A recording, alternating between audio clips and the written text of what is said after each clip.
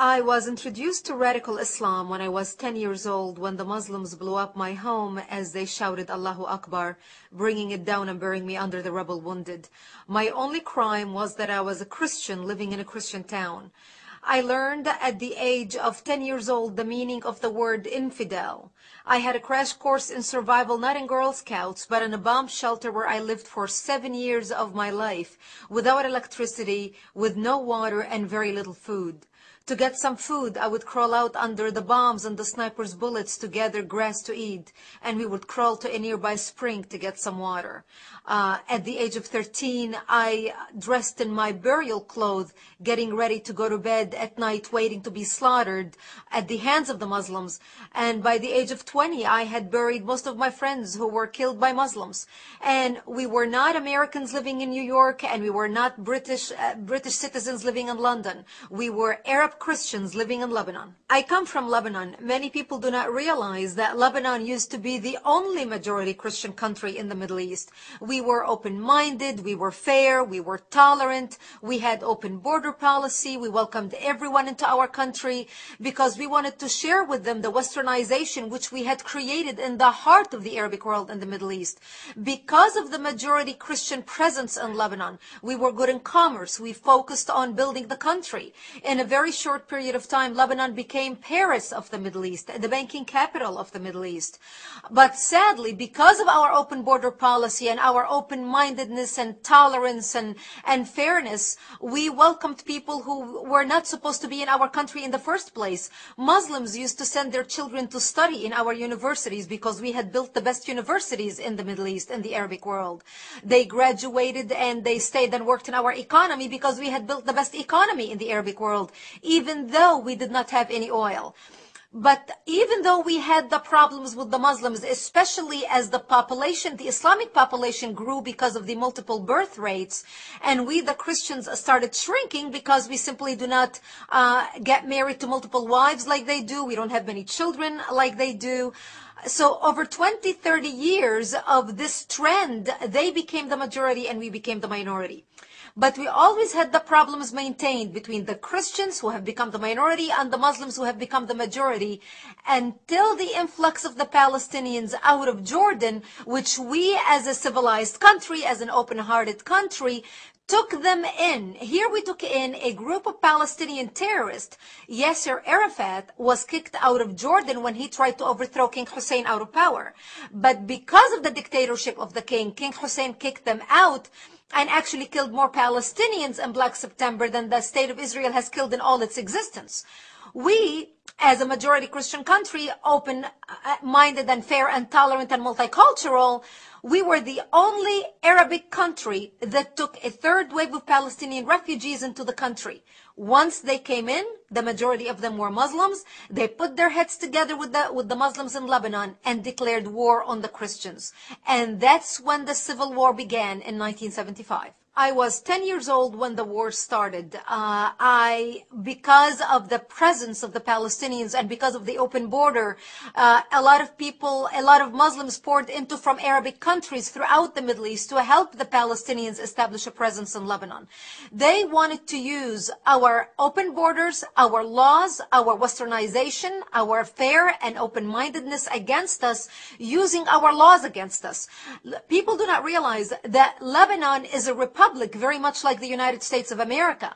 So our enemy was able not only to infiltrate our country, but also use our existing laws to their benefit to establish their presence and twist the laws to their side. And we had many people in the country, including many Christians, who actually marched with the Palestinians and the Islamists, asking for more Islamic representations in the government for them, thinking that they're taking on the cause of the underdog. However, once the massacring began in 1975, once the Muslims became the majority and started taking over Christian cities and towns and killing them, that's when they would walk into the Christian homes. And some of those Christian leftists who basically demonstrated with the Islamists and said, What do you mean you're here to kill us and to slaughter us? We demonstrated with you. We pushed for your rights in the government. We pushed for you to take a part of whatever we had established.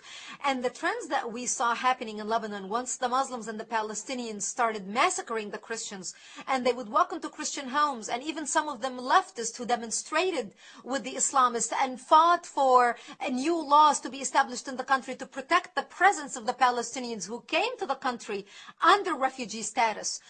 The Muslims would kill them, and they would tell them, you were as infidels as any other infidel and you deserve nothing but death. And those stories we heard from those who fled and came to our area, which was the last Christian area left in southern Lebanon.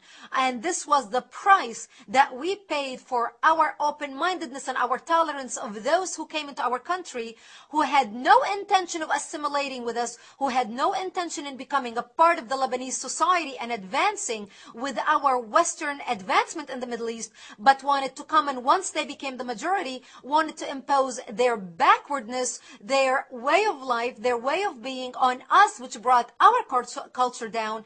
And today when you watch the news, you are no longer seeing Lebanon as Paris of the Middle East. You are seeing Lebanon as a terrorist infrastructure, a terrorist organization where Hezbollah, Iran, Syria, and the axis of evil have taken control of the country and basically now becoming a hotbed of Islamic extremists spreading their extremism all throughout the world. Once the call of jihad was uttered by the combined forces of the Muslims, regardless what their background was, they started massacring and killing the Christians.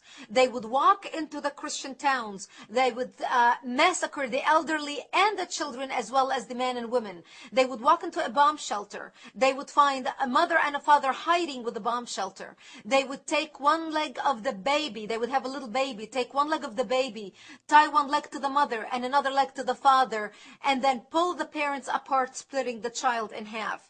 They would walk into our churches. They would urinate and defecate on the altar using the Bible as toilet paper. They would crucify the Christian men on a cross and then put honey on their chest and on their private parts to kill them so they can be stung by bees as they died slowly. This became the fate of the Christians. During the Lebanese Civil War, and which was, by the way, not a war between the Lebanese Christians and the Lebanese Muslims. It was a war between the Lebanese Christians trying to defend their existence in the Middle East and their democracy in the Middle East, and the Muslims who came from all around the Arabic world to fight with the Palestinians, to create a base from which to fight Israel, kill the Jews and throw them into the sea, and take Lebanon and declare it an Islamic state. And this is what they have been trying to do, and they have successfully done that using our laws. Today, the Christians in Lebanon are less than 20%. And during the Lebanese Civil War, 160,000, an estimated 160,000 people died in Lebanon. 100,000 of them were Christians. So here we went prior to 1975 being majority of the population, 65% plus, to today being less than 20%. And today, those who are still living over there, if the United States or any other country would offer them visas to come to the West and leave the Middle East, they would do that in a heartbeat and leave with the shirt on their back.